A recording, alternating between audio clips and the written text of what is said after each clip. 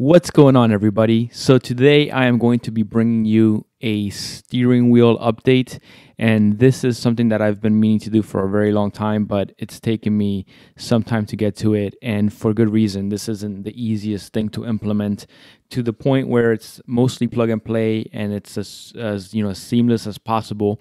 So without further ado, let me just get into it because this might be a long video, and there's a few things I want to mention off the bat.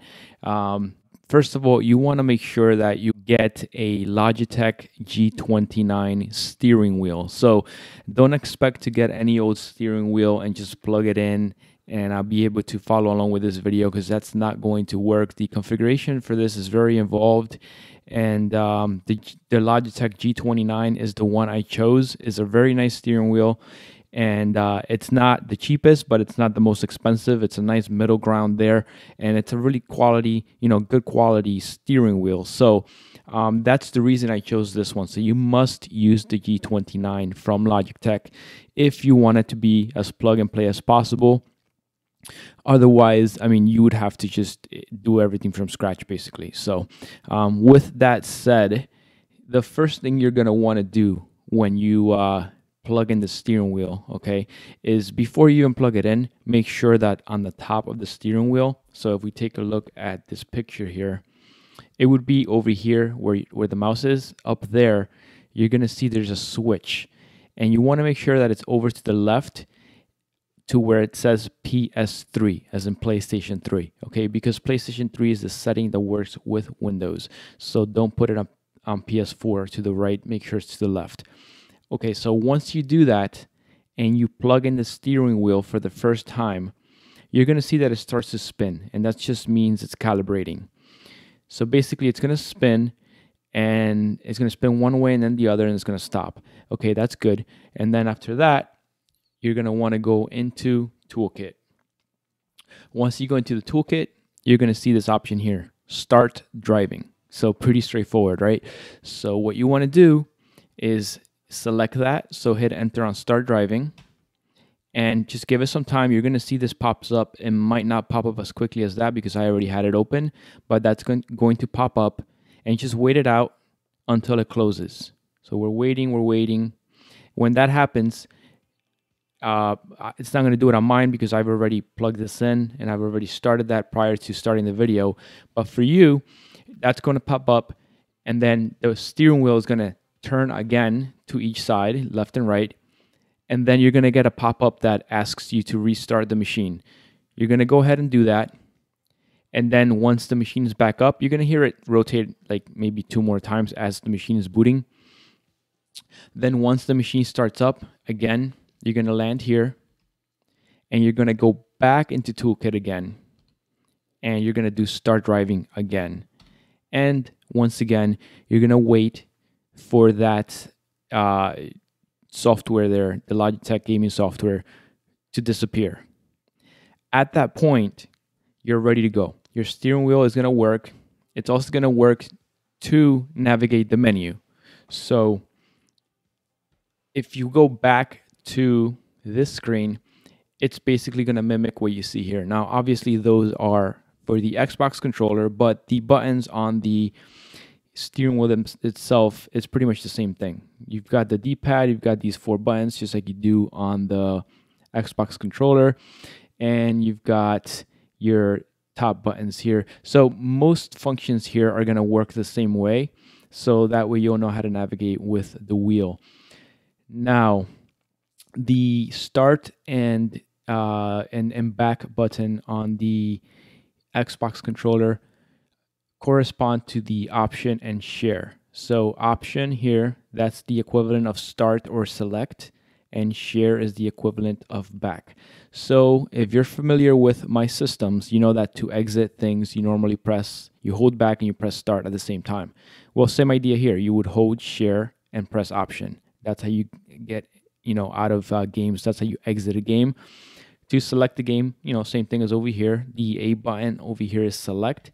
The X button over here is select. So I think you get the point by now. The O button here is to exit, and the B button there is to exit. So you see they're in the same location. All right, so that's that. Now, everything we just did, or I instructed you to do as far as plugging it in and waiting for the machine to reboot and all that stuff, that's going to be the first time you plug it in. Now, going forward, once you do that initial setup, you won't obviously have to do that every time. What you do have to do every time is you have to come to the toolkit and you do have to hit start driving. That's going to be every time you want to use the steering wheel. Now, if the machine is up and running, you do this, you turn it on, you come here and you do this, you step away. You don't have to do it again when you come back to the machine to play. This is only if you shut down the machine. So if you leave it on 2-3 days, whatever, it's going to work every time you come back to it. But if you shut it down, it kind of resets everything. So you just come here and do it.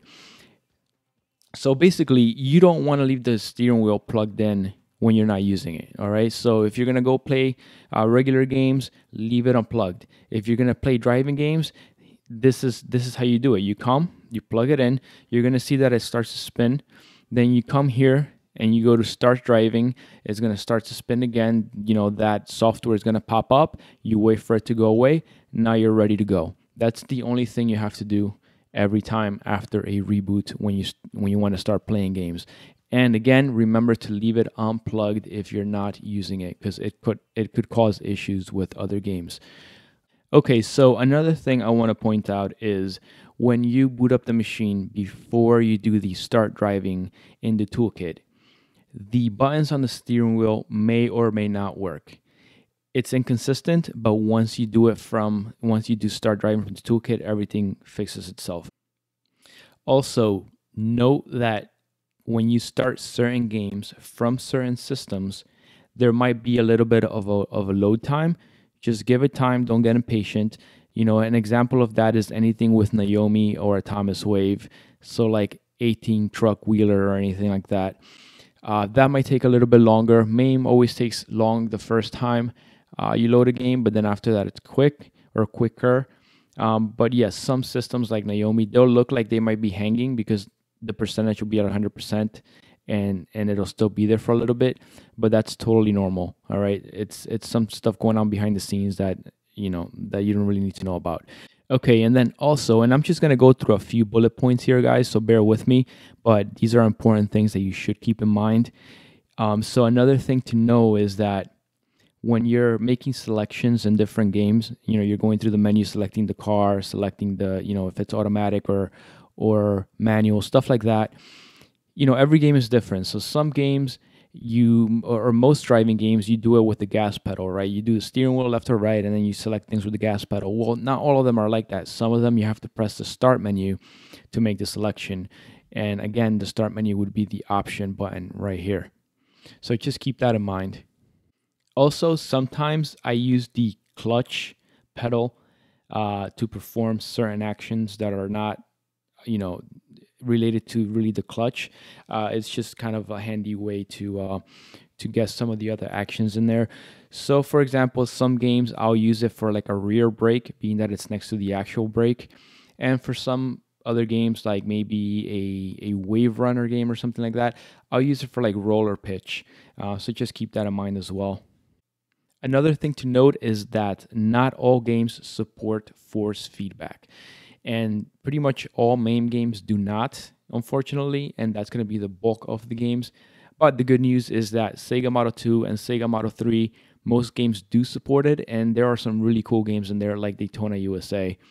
All right, so let's go ahead and take a look at some actual games here, and I'm going to show you guys a few tricks that are going to make your life easier. So here is the new menu. There's a dedicated menu for driving games. It's right under gun games. Right here. Now, while I go in here, let me remind you guys that you don't want to start the games from MAME because they're not going to be routed through the proper channels for everything to work correctly with the steering wheel. So ignore starting the games from MAME directly. You want to start everything from the racing games menu.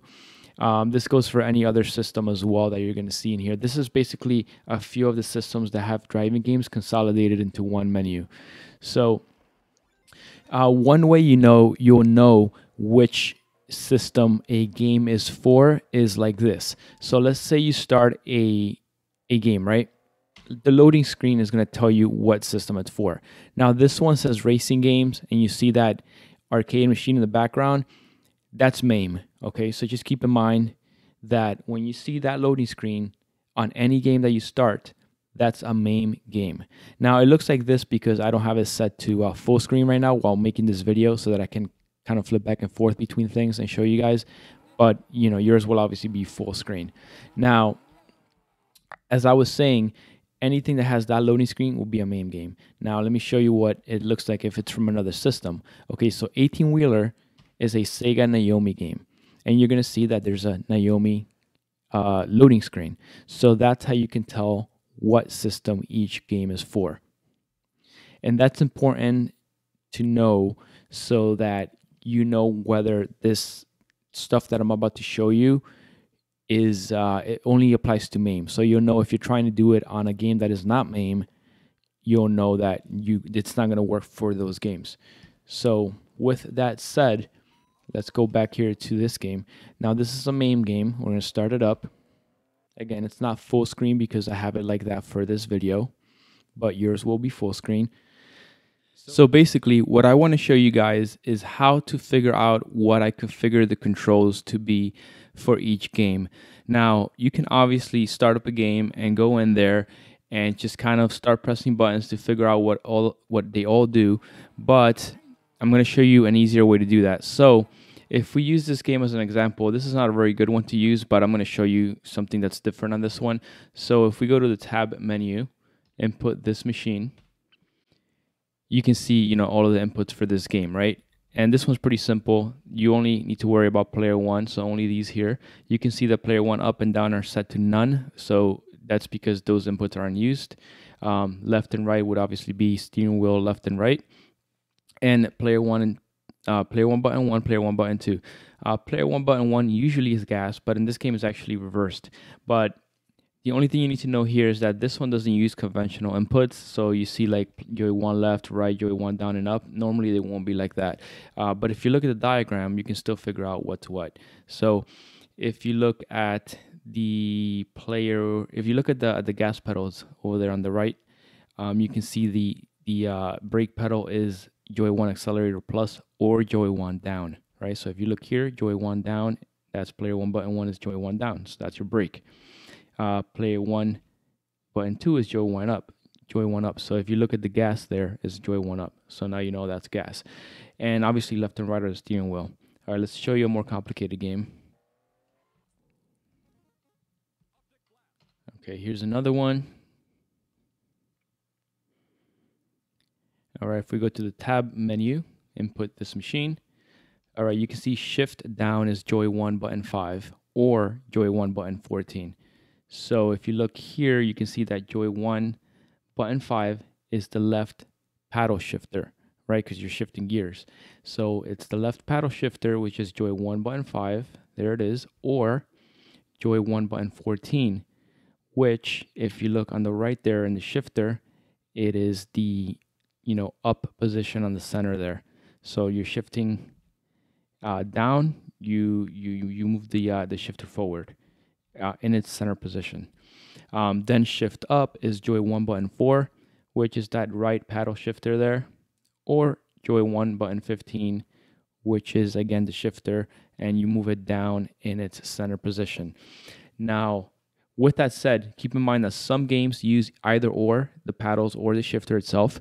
Some games use only the shifters, some games use only the paddle, and that you have to kind of like play with and figure out. That's on a per game basis. Okay, so moving on here, you have view change is joy one button 3. So you can see that joy one button 3 is that triangle right there. And motion stop is joy one button 0, which would be the X button. And steering wheel analog is joy one wheel axis, which is just, you know, your whole steering wheel left or right. And there it is shown on the top there. You always want to ignore steering wheel, analog declining, analog inclining. Anything that says declining or inclining, you ignore. That's why they're set to none. You only concern yourself with this. Gas pedal is joy one accelerator minus, and that is reflected on this diagram here. And again, you ignore declining, inclining. Brake pedal is Joy 1 accelerator plus, which is again shown here. Now, really quickly, let me show you guys how these two work, because these are a little bit tricky. Now, with these, let's say you wanted to configure this for whatever reason, you're not going to need to, because gas is gas and brake is brake, right? But just so you know how it works, if you press enter on this input and you step on the gas pedal, you're going to see that the first time it comes up as just Joy 1 accelerator. Now, if you press enter and you step on it again, it comes up as plus, and if you press enter and step on it again, it comes up as minus. So you pretty much always want the gas pedal to be Joy 1 accelerator minus, as you see on this diagram. So as you saw there, I just had to press it the first time, then again, until I got Joy 1 accelerator minus. Same thing for the brake pedal. You would hit enter, press the brake pedal. Now I know it's weird because it says accelerator, but that's just how it is. You press enter again, and now it says plus. So as long as brake pedal is set to Joy 1 accelerator plus, that is going to function properly. Okay, so now that you guys see how you can figure out which, what the inputs are assigned to just by looking at this and comparing that to the diagram here, you can also come in here and tweak things to your liking if you wish. Everything's configured, but if you want to tweak things, you can come here and do it. And, just like I did right there, you just press enter on the input and then you press whatever button you want to configure that to. Obviously, in this case, that's pretty set because gas and, and brake, you want it to be your pedals. But up here, you can change these to whatever you want. The only thing to know is that before doing that, you have to go out to Windows and you have to make a change. So let me show you that now. Okay, so what you want to do is you want to go back out to Hyperspin and you want to go to the toolkit and you want to go to exit to Windows. Okay, you're not going to have any other stuff here. That's just there because, I'm recording this video. So you would go to this yellow folder next to the start menu. And then you would go over to emulators. You would look for MAME driving games. Now there's a few here, so you're just concerned with MAME driving games. And then this CFG folder here, that's where all the configurations are saved. So if you go in there right now, the way I ship the system, and you right click on one of these, you're going to see that it's set to read only. So if you go over there to a game in the input selection, screen that we were just at, where you can configure the controls, you go in there and you change things without coming out here first and changing that read only right there. It's not going to save because these are locked down as read only. So they're going to work for the duration of that game, but as soon as you quit and try to play again, those settings are going to be lost. So you always want to come out here first if you're going to be tweaking settings. That's the only reason you want to come out here. And you want to go to the main folder right here, right click it, properties, and make sure that you remove that right there. Hit apply, hit OK again. And now if you check any of these files by right clicking on them, they're not read only anymore. So now if you go back over there to MAME, you go into that input configuration, you change things around, it's all going to be saved properly. And you always want to come back out here after you're done making changes, and you want to right click on this, go to properties, and that's going to look like it's checked off, but it's not. You want to click on it again. Now it's checked off. Hit apply, hit OK, hit OK. And if you go and check one of the files now, it's back to read only. All right. So again, you only want to do that if you're going to be making changes, which you shouldn't really need to do. Now you can always also back up this entire directory. So if you right click and copy, and then you right click over here and you paste, you'll have a CFG copy. So if you make any changes and you kind of get lost and you screw some things up, you don't like the way it turned out, you can always delete this folder completely and then just come to the CFG here that you made a copy of, get rid of the copy portion of it, hit enter, and now you'll have a complete, you'll be back to the start. So you'll have everything back to the way I shipped it. And guys, finally, I'm just going to show you here real quick. There's 3 ways you can go about kind of adjusting the sensitivity to the pedals and the steering wheel. So first one is on the desktop, there's a shortcut to set up USB game controllers.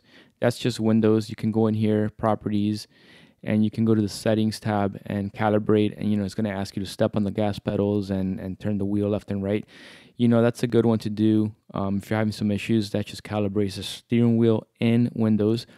And then there's two more ways. One is the Logitech gaming software. You're going to have a shortcut on your desktop that says LGS and has this icon. If you go in there, it's the same software. We start from the toolkit. So if you click on the steering wheel, you can see some profiles up here. Now, most of them are intuitive. So again, this goes back to the loading screen. If you're loading a game that is MAME, the loading screen is a MAME game, you select the MAME profile right there, and then you double click on this top portion here, and you can adjust the sensitivity right there. Now, keep in mind that's going to affect all games, so you cannot do this on a per game basis, okay? If you have a Sega Model 2 game, same thing, you click Sega Model 2 right there, Sega Model 3 right there.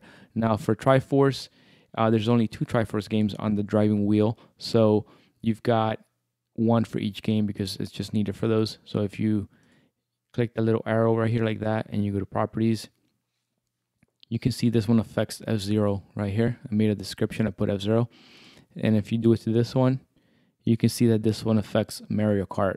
And then finally, you've got Naomi and Thomas Wave. And those are run by the D-Mule emulator.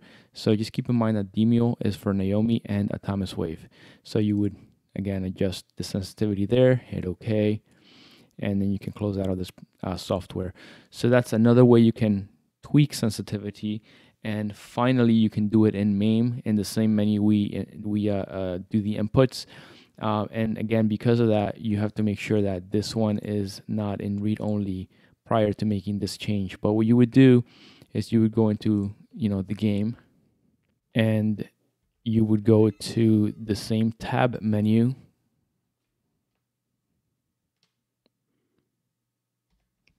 And then you would go to analog controls.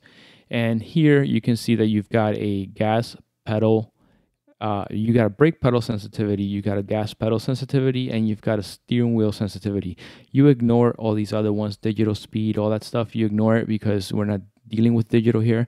So you only concern yourself with brake pedal sensitivity, gas pedal sensitivity, and steering wheel sensitivity. You can change that up and down as much as you like. And as long as that other file is not set to read only, those changes are going to save. So those are 3 ways you can go about doing that. And that's going to be pretty much it, guys. So real quick, I'm just going to go real quickly from beginning to end on what to do with the steering wheel. So basically, the first time you plug it in, go through the process that I talked about earlier. That's just going to be the first initial time that you plug it in, right? So you plug it in, it's going to spin. You go to the toolkit, you start up, you do start driving. Software is going to pop up. You're going to get a prompt to reboot. You reboot, you come back, you do this toolkit again, start driving one more time, then you're good to go. After that, every single time you plug in the steering wheel, all you're doing is you're plugging it in, you're going over to the toolkit, start driving, you're going to see it spins left, right, the software pops up, it goes away. At that point, you're good to go. You're good to play games. So that it's as simple as that. I just went into a lot of detail in here because I want you guys to be aware of some of the things going on behind the scenes and how to change things if you so wish. And other than that, the only thing to know is just keep the steering wheel unplugged unless you're using it. If you're playing other regular games, just keep it unplugged, and that way it doesn't interfere with anything else. Okay, guys, that's going to be it for this one. If you enjoyed the video, don't forget to leave a thumbs up and make sure to subscribe if you haven't already done so. And I will catch you guys on the next one.